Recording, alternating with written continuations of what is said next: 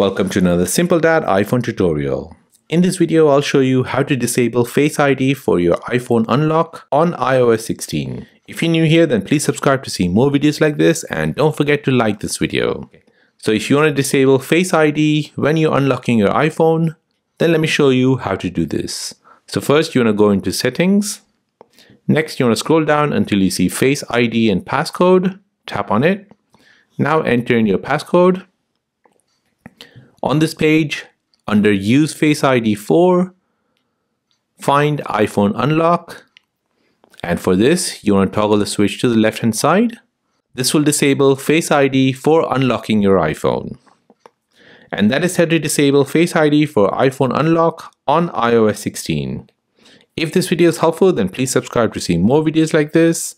If you have any other questions, then please do let me know in the comment section down below. Thanks for watching and see you in the next one.